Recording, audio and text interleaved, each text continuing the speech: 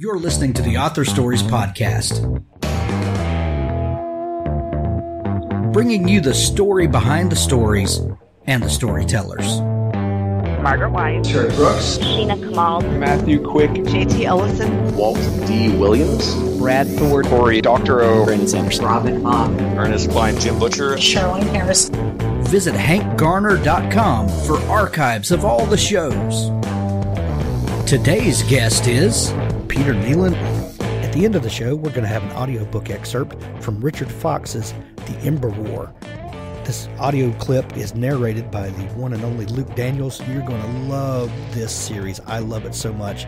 And Richard has been a great supporter and sponsor of the show, and we're going to show him some love. Listen to the audiobook excerpt. You're going to love it. And be sure to go to audible.com to purchase it. If you're not an Audible subscriber, you can get a free book just by signing up for a free trial at audibletrial.com/Hank. You get a 30-day free trial. You get the free book. If you decide to cancel your Audible subscription, you get to keep the free book, and it doesn't cost you a single penny. audibletrial.com/Hank, and listen after the show for the clip from Richard Fox. Writers, I have an amazing tool to tell you about. A revolutionary writing tool for planning stories. Campfire Pro is what novelists need to go from the seed of an idea to a detailed plan that's ready to be executed. Complete your character design, create a timeline, and track your world building all in one place with our downloadable desktop app for Mac and PC. Without the annoying subscription model so many apps are using today.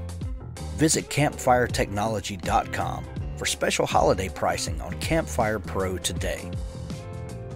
Who Wants to Love a Billionaire? Billionaires in New York, Book 1 by Laura Burton. Do you have a favorite writer whose books are auto-buys for you? Wouldn't you love for readers to have you on their auto-buy list, then recommend your books to their friends and on social media? The good news is there are subtle things you can do, things that are nearly invisible to the reader, that will make your stories unputdownable. The Beyond 10 Days course from Victory Editing can help you get the most from your stories and help you build that relationship with readers through your writing. This course is full of awesome, and best of all, you don't have to fly across the country or put on pants. In this course, we'll focus on avoiding info dumps, dialogue mechanics, show versus tell in dialogue, carrying show versus tell forward to your narrative, deepening your point of view and strengthening your protagonist's voice, overwriting and how to avoid it. 10 hours of video content with text and audio downloads. Shine that diamond. Join me at the Beyond 10 Days course.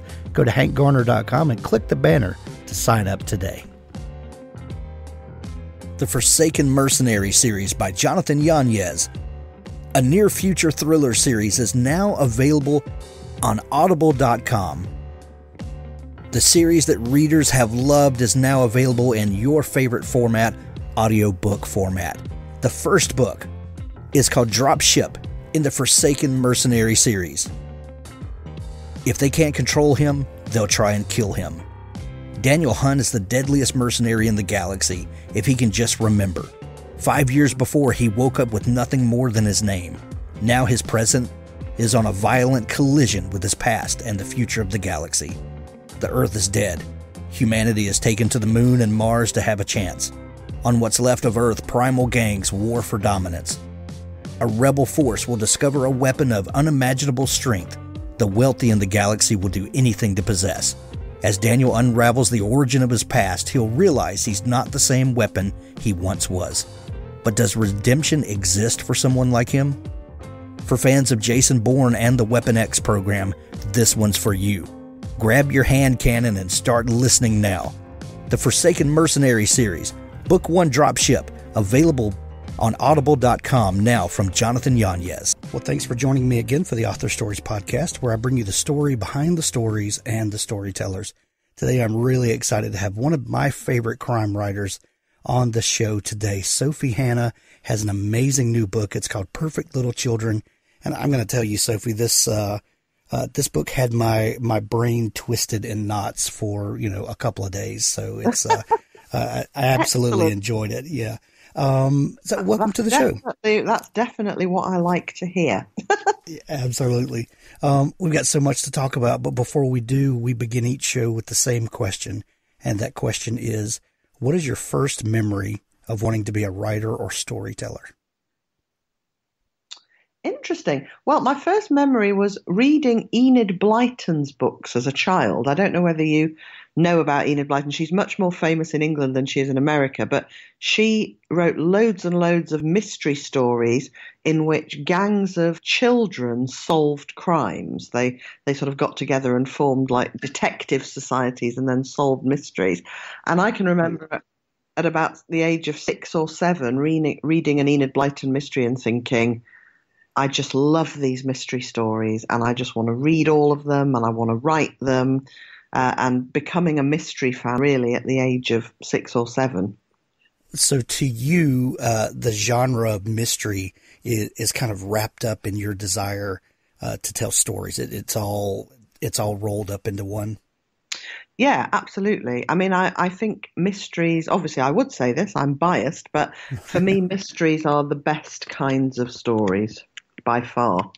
I agree with you. There's something about having a puzzle set before you and, getting involved with characters and seeing how they navigate through the world and then rooting for them and wanting to get in there and help them. The mysteries do that like no other genre. Yeah. And they've got a really good, they've got suspense and they've got a really solid plot structure. And I think that, the mystery genre is the only genre that acknowledges that one of the main motivations we have in real life that gets us through the day is the desire to know things that we don't yet know. We're always puzzling over things in our everyday life and trying to work out, what does this person mean when they're saying this thing? And do they really like us? And can we trust them? And, we have that sort of puzzled and unable to know thing challenging us all the way through life every day. And mystery fiction is the only genre that acknowledges that and says, you know what? We know how much you want to know that you can never know. And so we're going to give you a story where you get that frustration of not knowing, but there's a guarantee that you will find out, that you will get the answer, which obviously real life doesn't offer that deal at all. So I just think for that reason, I think it's an incredibly satisfying genre.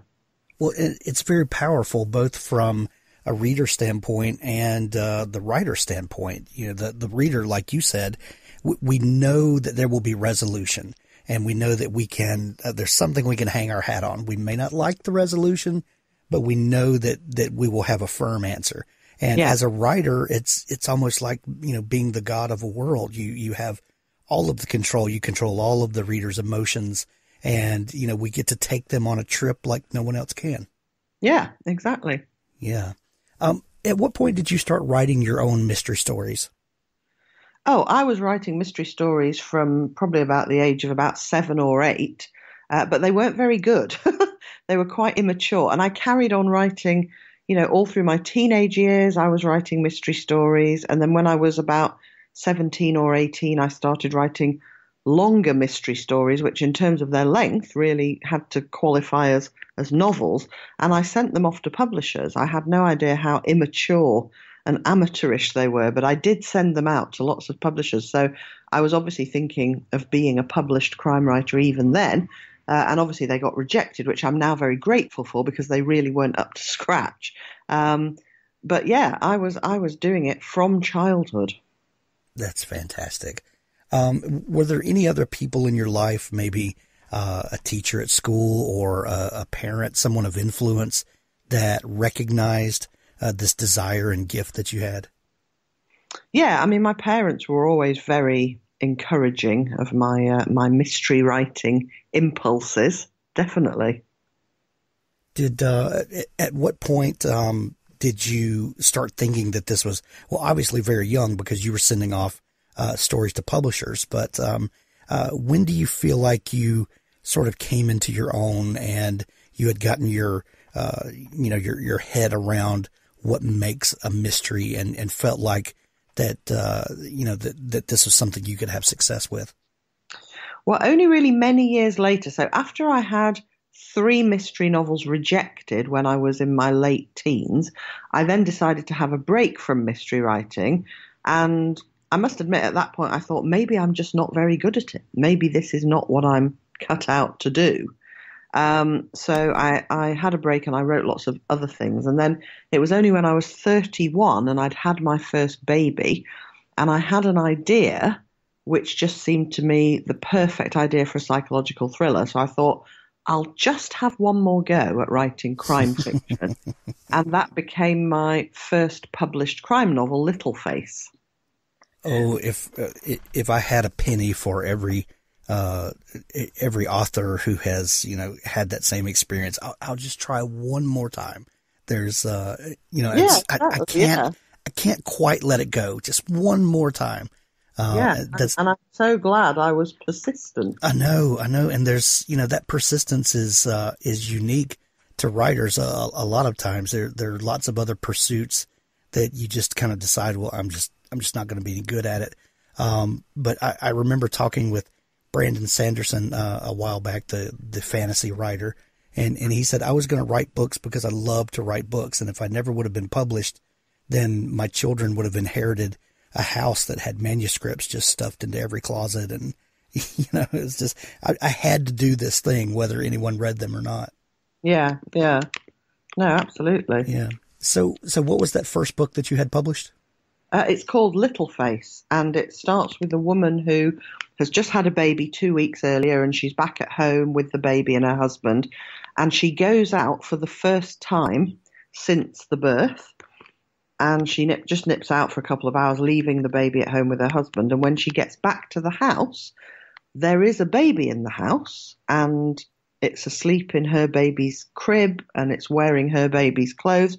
But she starts screaming and swears blind that the baby in the house is not her daughter, and that while she was out, somebody must have come in and swapped her baby for another baby. And meanwhile, her husband is completely adamant that no such thing has happened, and he says she's gone mad. How can she not see that it's obviously their baby? So he is very much disagreeing with with her on this issue. Those topics seem to pop up a lot in your writing. The idea of the things that are closest to us and most precious, that a great mystery could be derived from the common everyday, and it kind of speaks to our fears of these things that we hold so closely, and what would happen if something happened to one of our babies, or a friend close to us. What do you think it is about those types of topics and subjects that hit so close to home in mysteries? Well, I think it's just the sort of the combination of the everyday and the part that we can identify with really easily, and then the sort of very extraordinary. So it's like everyone can identify with feeling a bit overwhelmed, bringing a new baby back from the hospital, how, precious that baby is and how desperate you are to keep them safe, but also you have to occasionally go out and leave them with someone else.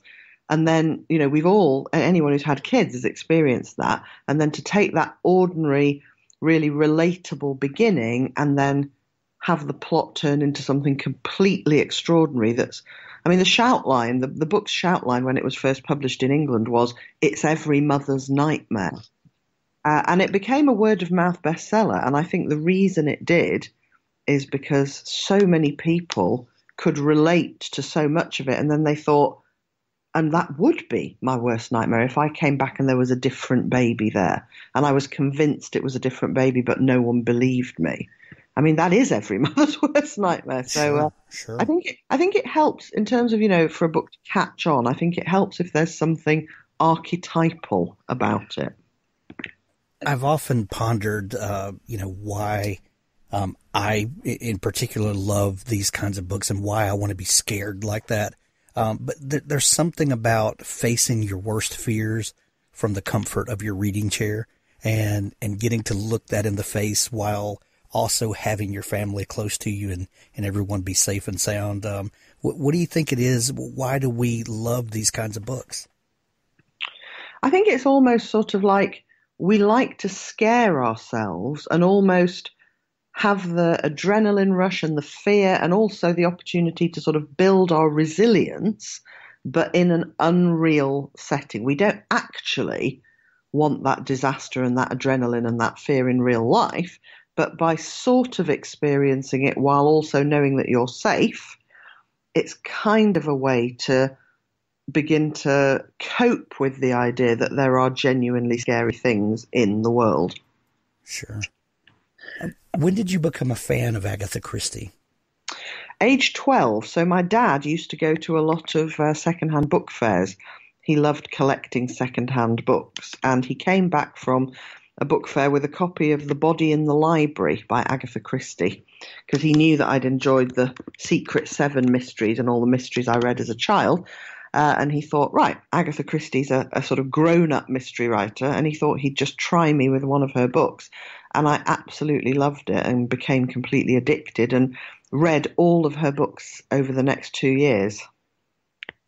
Fantastic. I picked up a copy of The Mystery of Three Quarters last year and just loved what you did with her characters, and you just really nailed that Agatha Christie voice, and then realized that you had written a couple more before that and grabbed those as well. What was that experience like, getting to step into Miss Christie's shoes? Oh, it was amazing. I mean, obviously it was slightly daunting to be asked to do it, but it was also the most exciting creative challenge that I could possibly imagine. And I loved it, loved every minute of it. How did you get tapped to do those? Well, my agent was at a meeting at HarperCollins. HarperCollins are Agatha Christie's publishers, and my agent was at a meeting in their office, and he happened to be sitting next to a shelf full of Agatha Christie novels. And he saw these novels in the shelf, and he remembered that I'm a huge Agatha Christie fan. And he just said to this HarperCollins editor, I've got this author, Sophie Hannah, she's a huge Christie fan. Why don't you get her to write a new Poirot or Miss Marple novel? And HarperCollins said, there's no way the Christie family would ever allow it. And then the very next day, HarperCollins and the Christie family had, their regular meeting to discuss the backlist and Agatha publishing. And at that meeting, Agatha Christie's grandson, Matthew Pritchard, who at the time was chairman of Agatha Christie Limited, he said to the HarperCollins team, this is really going to surprise you after everything we've said all these years, but we, the family, are starting to think that now might be the time to think about a new novel of some kind, an Agatha Christie brand novel. At which point the editor said, well, this is very strange because... How fortuitous. yeah, because we've had this agent who reckons he's got the perfect author. How bizarre. Oh, that's fantastic. Yeah. What do you do to prepare yourself to take on that role? Well, what I did, I do it for all my Poirot novels. I just reread some or all of Agatha's Poirot novels, and that gets me into the tone and the mood, and so that tends to be what I do, and that tends to be all I do in terms of preparation. But it's enough because it immerses me in the world of Agatha Christie and her work. With the 100th anniversary of Murder on the Orient Express, was it last year or the year before? I forget, but it was recently. And they made the new movie based on it, and I took my whole family. We went to see it, and I was just reminded how amazing those stories are. Even though I had read that book, a dozen times, knew every twist and turn, knew the resolution, I was still just had this joy watching it. And then, found myself going back and rereading a bunch of the books. Just, after 100 years, they still hold up, and they're just great, great mysteries. Yeah. They absolutely are. They're amazing. Yeah. Man, what a, I know that's something that you're extremely proud of in your career to be able to step in and do that. Yeah, totally. Yeah. No, it's been a fantastic experience. Are there any more of those slated for the future? Yes, so I've just finished one, and that's coming out in August. That's nice. my fourth prior novel, and it's called The Killings at Kingfisher Hill. I can't wait. That's going to be amazing. So after the first book, Little Face, that you released, how did you follow up that book? And you said that it became a word of mouth kind of phenomenon, and people were loving the book, and it kept coming out. It kept getting more and more readers and more fanfare. But after having a successful first novel like that, and we talk a lot about the anonymity. The gift of anonymity with that first book. No one knows that you're doing it. No one's expecting anything from you. But then when you have a debut novel and, it does something and people like it and they like you and your voice, is there pressure to follow that up from then on? It's really interesting. I mean, you've heard the expression second novel syndrome, where, people talk about difficult second novel syndrome, right, or difficult second album syndrome, where you've had one success and it kind of paralyzes you. You become scared because you think, can I repeat that? And I know that's a real thing because so many writers seem to suffer from it. But I've always suffered from the opposite, or rather not suffered. I've always had the opposite. The first book I write, after I know that a book has worked really well, I'm always happy and confident, and I write a better book than I otherwise would. So my second crime novel, after Little Face, that was in America, it was called The Truth Teller's Lie.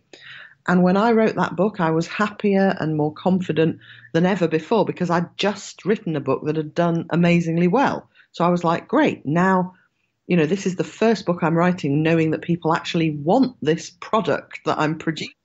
And I had the same experience with my second Poirot novel, knowing that I'd been asked to write a second one because the first one had done amazingly well. That just gave me more enthusiasm and more confidence. Well, and you had been preparing yourself for years for this. This was the hope and dream, and you had the opportunity to live your hope and dream. That's it helps to go in prepared, doesn't it? Yeah, although I have to say, I never hoped or dreamed to write Christie Brand novels because it's not that I didn't want to do it. I just never thought it was any sort of realistic possibility. So it just didn't occur to me in any way that it might happen. And if you start saying that, I'm going to take up, the Poirot line, people will think you're mad. That's not something that you get to do. Yeah, exactly. Yeah. Well, by my count, you've written and published probably more than 20 books at this point. Is that right?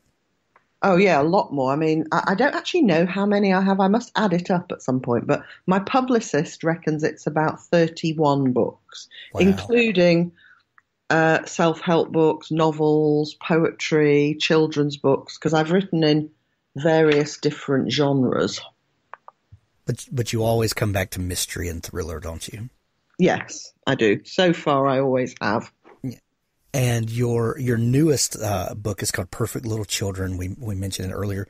I believe in the UK that book is called Haven't They Grown? Is that right? Yes, it is. It's called Haven't They Grown? But my American publishers thought that title wouldn't work well in America, and so they suggested calling it Perfect Little Children. And I just thought if they are sure that would work better in their market, then I don't want to, I don't want to try and make out that I know better than them because they're the experts in their market. Well, Perfect Little Children kind of buries the lead a little bit. It's I didn't know what to expect from this book, and from by the time I hit chapter 2, I was all in. I had to know where you were taking me. Talk a little bit about the idea for this book, if you will, and when you're starting a new book, what usually comes to you first? Is it a character? Is it some plot point or device that you've been mulling over? Is it a headline in a newspaper? What's the thing that causes the spark for you? what usually comes first is one of two things. Either I will have an idea for what I think is a brilliant beginning of a book, or I will have an idea for what I think is a brilliant ending. And it always starts with one or the other. So I either get the opening hook. In the case of Perfect Little Children, that is, the heroine, Beth, is taking her son to a soccer match that's near the new house of a friend she hasn't seen for 12 years. She and this friend had some kind of falling out, and they've not been in touch for 12 years. But she knows that this friend's new mansion, her friend came into a lot of money and bought a mansion, and Beth, the heroine, knows that this mansion is just near the football ground, the soccer ground where her son is playing. So she thinks while he's playing, she's going to go and have a nosy at the house. And while she's there, spying on the house from the safety of her car, her friend, Flora, drives back up to the house, and she sees her going in through the gates and getting out of her car. And then Flora opens the back door of the car and says, "Come on, Thomas, come on, Emily, out you get." And Beth thinks to herself, why is she talking to her children, Thomas and Emily, as if they're still tiny toddlers? You know, they must be great big teenagers by now, because when Beth last saw Thomas and Emily, they were 5 and 3 years old. And then as she watches from her car, 5-year-old Thomas and 3-year-old Emily climb out of the car, and they look exactly the same as they did 12 years ago. They haven't got any older. They're no taller, and she's heard Flora call them by their names. And so she thinks, what on earth am I seeing here? Why haven't these children grown? Hence the English title, Haven't They Grown? Right. And Flora looks, as you would expect her to, the same, but, you know, with 12 years of age, as she should be. Yeah, the same, but older. Yeah. Right, right. That, you know, what a fantastic setup. So when you get an idea like that, and you've got, oh, this is going to be an amazing hook, because your books are so well plotted and so twisty, and you know, you take us on an adventure on purpose. It feels like. Are you a big planner from the beginning? Do you plot out the novel ahead of time? Absolutely, yes. I am a devotee of planning. And I know lots of writers don't plan, but I don't know how they do it. I plan everything in great detail so that by the time I start writing the novel, I've got a chapter by chapter, scene by scene plan of every single thing that needs to happen in the book, in what order. And that just means that I get all the sort of story construction out of the way before I have to worry about actually writing it well and bringing it all to life. And I just find that, for me, dividing up the work into story construction and actually writing it as well as I can, that makes the whole process much easier and less stressful for me. When you start, when you begin with a great hook like that, and you know, you've got this inherent mystery there that needs to be unraveled, do you start thinking about the end and how you're going to resolve this? Or do you start just going step by step through the process until you get to the end of the plotting, and it's you know, as much a mystery to you as it is the reader? No. So if my first idea is for the beginning, so in other words, the opening mystery, I don't even start to do the plan until I know that I've got an ending that works well with that beginning.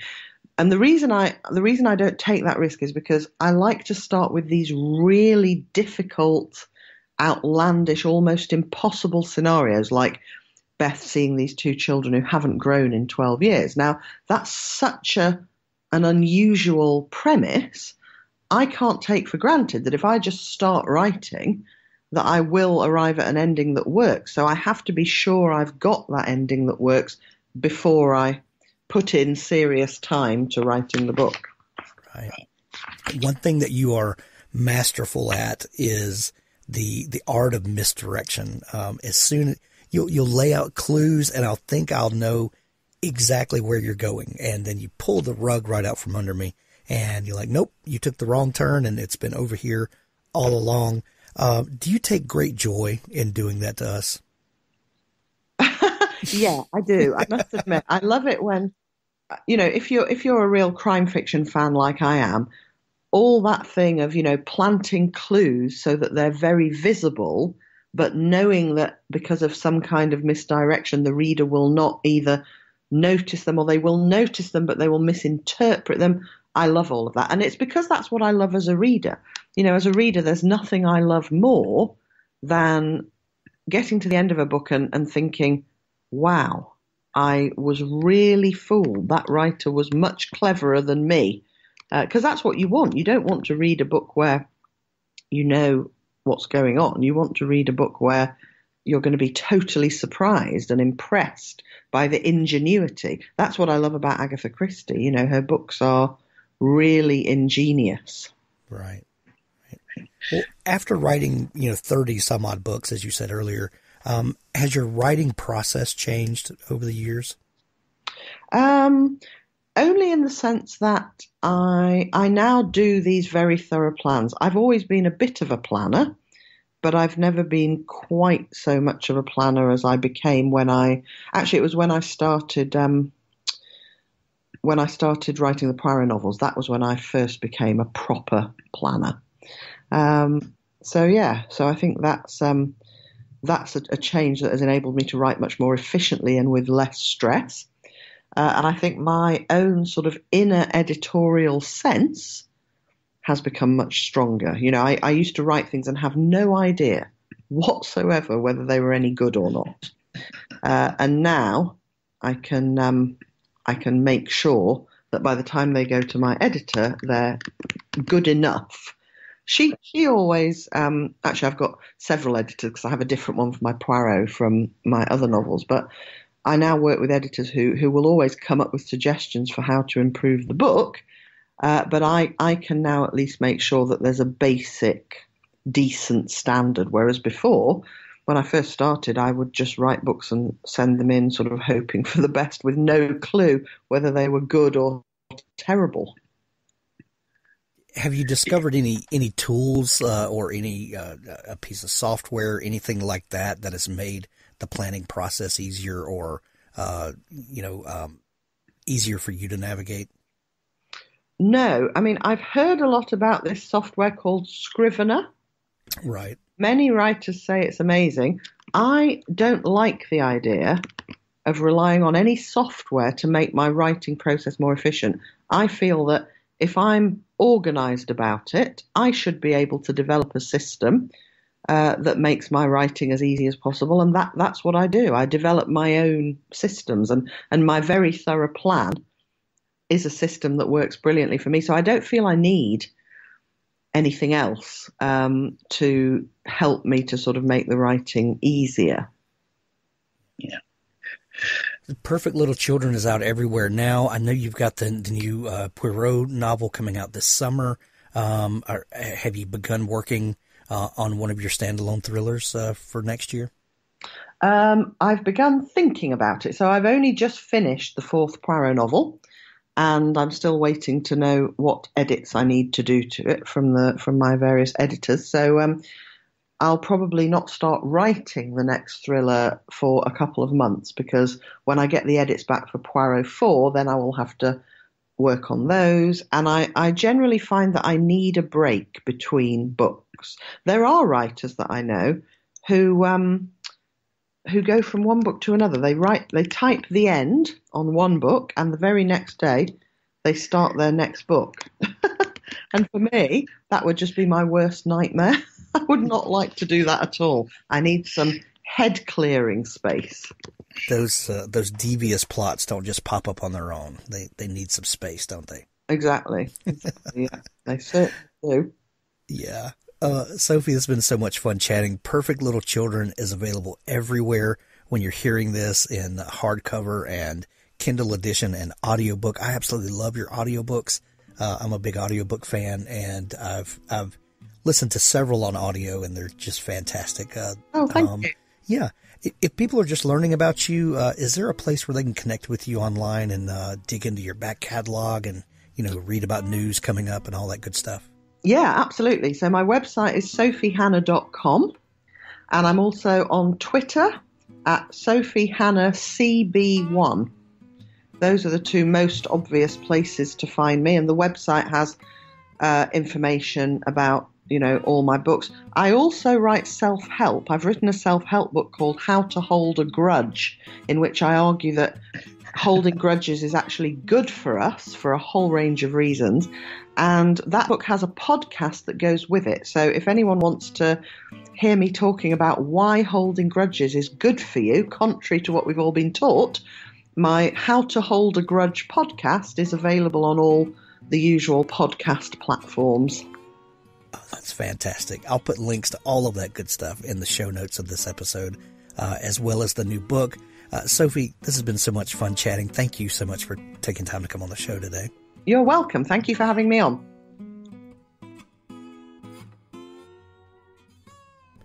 Stay tuned now for an audiobook excerpt from Richard Fox's The Ember War. The near future. Humanity's only hope of survival entered the solar system at nearly the speed of light. The probe slowed as the sun's heliosphere disrupted the graviton wave it rode in on from the abyss of deep space. Awakened by the sudden deceleration, the probe absorbed the electromagnetic spectrum utilized by its target species and assessed the technological sophistication of the sole sentient species on Earth. The probe adjusted its course to take it into the system's primary. If the humans couldn't survive, with its help, what was to come, then the probe would annihilate itself. There would be no trace of it for the enemy, and no chance of humanity's existence beyond the time it had until the enemy arrived. The probe analyzed filed patents, military expenditures, birth rates, mathematical advancement, and space exploration. The first assessment fell within the margin of error of survival and extinction for humanity. The probe's programming allowed for limited, autonomous decision-making, choice being a rare luxury for the probe's class of artificial intelligence. The probe found itself in a position to choose between ending its mission in the sun's fire and a mathematically improbable defense of humanity, and the potential compromise of its much larger mission. Given the rare opportunity to make its own decision, the probe opted to dither. In the week it took to pass into Jupiter's orbit, the probe took in more data. It scoured the internet for factors to add to the assessment, but the assessment remained the same. Unlikely, but possible. By the time it shot past Mars, the probe still hadn't made a decision. As the time to adjust course for Earth or continue into the Sun approached, the probe conducted a final scan of cloud storage servers for any new information, and found something interesting. While the new information made only a negligible impact on the assessment, the probe adjusted course to Earth. It hadn't traveled all this way for nothing. In the desert south of Phoenix, Arizona, it landed with no more fanfare than a slight thump and a few startled cows. Then it broke into the local cell network and made a call. Mark Ibarra awoke to his phone ringing at max volume, playing a pop ditty that he hated with vehemence. He rolled off the mattress that lay on the floor and crawled on his hands and knees to where his cell was recharging. His roommate, who paid the majority of their rent and got to sleep on an actual bed, grumbled and let off a slew of slurred insults. Mark reached his cell and slapped at it until the offending music ended. He blinked sleep from his eyes and tried to focus on the caller's name on the screen. The only people who'd call at this ungodly hour were his family in Basque country, or maybe Jessica in his applied robotics course wanted a late-night study break. The name on the screen was Answer Me. He closed an eye and reread the name. It was way too early, or too late, depending on one's point of view, for this nonsense. He turned the ringer off and went back to bed. Sleep was about to claim him when the phone rang again, just as loudly as last time, but now with a disco anthem. "Seriously?" his roommate slurred. Mark declined the call and powered the phone off. He flopped back on his bed and curled into his blanket. To hell with my first class, he thought. Arizona State University had a lax attendance policy, one which he'd abused for nights like this. The cell erupted with big band music. Mark took his head out from beneath the covers and looked at his phone like it was a thing possessed. The phone vibrated so hard that it practically danced a jig on the floor, and the screen flashed "Answer Me" over and over again as music blared. "Dude," said his roommate, now sitting up in his bed. Mark swiped the phone off the charging cord, and the music stopped. The caller's name undulated with a rainbow of colors, and an arrow appeared on the screen, pointing to the button he had to press to answer the call. When did I get this app? He thought. Mark sighed and left the bedroom, meandering into the hallway bathroom with the grace of a zombie. The battered mattress he slept on played hell with his back and left him stiff every morning. Dropping his boxers, he took a seat on the toilet and answered the call, determined to return this caller's civility with some interesting background noise. "What?" he murmured. "Mark Ibarra. I need to see you." The voice was mechanical, asexual in its monotone. "Do you have any friggin' idea what time it is? Wait, who the hell is this?" "You must come to me immediately. We must discuss the mathematical proof you have stored in document title This Can't Be Right, .doc. Mark shot to his feet. The boxers around his ankles tripped him up, and he stumbled out of the bathroom and fell against the wall. His elbow punched a hole in the drywall, and the cell clattered to the floor. He scooped the phone back up and struggled to breathe as a sudden asthma attack came over him. How? He couldn't finish his question until he found his inhaler in the kitchen, mere steps away in the tiny apartment. He took a deep breath from the inhaler and felt the tightness leave his lungs. That someone knew of his proof was impossible. He'd finished it earlier that night and had encrypted it several times before loading it into a cloud file that shouldn't have been linked to him in any way. "How do you know about that?" he asked. "You must come to me immediately. There is little time. Look at your screen," the robotic voice said. His screen changed to a map program, displaying a pin in an open field just off the highway, connecting Phoenix to the suburb of Maricopa. "Come. Now." Mark grabbed his keys. An hour later, his jeans ripped from scaling a barbed wire fence, Mark was surrounded by desert scrub. The blue of the morning rose behind him, where his beat-up Honda waited on the side of the highway. With his cell to his ear, Mark stopped and looked around before deciding how to continue. Spiked ocotillo plants looked a lot like benign mesquite trees in the darkness. A Native American casino in the distance served as his North Star, helping him keep his bearings. "You're not out here, are you? I'm being punked, aren't I?"